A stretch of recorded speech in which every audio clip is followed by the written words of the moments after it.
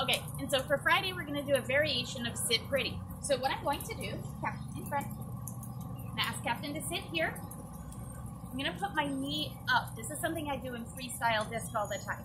I'm going to send him around behind me. Sit. Uh-oh, sit. So this is what I was trying to get him to do in the last video, getting him to stand up. That's not the behavior I'm looking for. I want his butt to stay on the ground.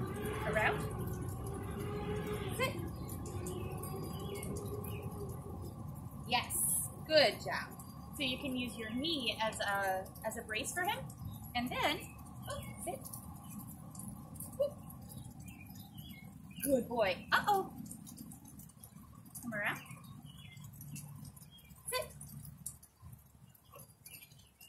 Yes. I'm gonna see if I can get his head underneath my knee. So this one's a little bit harder. What I'm trying to do is get him to put his paws on my knee and his head down, almost like he's praying. This is what I have never done with him before. Yeah. Sit. Yes. Wait. Uh-oh. Yes. So maybe I'll just start with his head here. Yes. And start teaching that. Yes. Uh-oh. Sit. Yes. Uh-oh. So now that his butt's coming up, around, I'm going to start him over.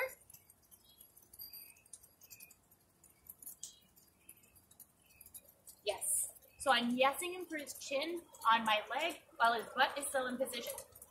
So over the next few weeks, we'll be working on trying to get him to put his head on my knee and then eventually drop his head down.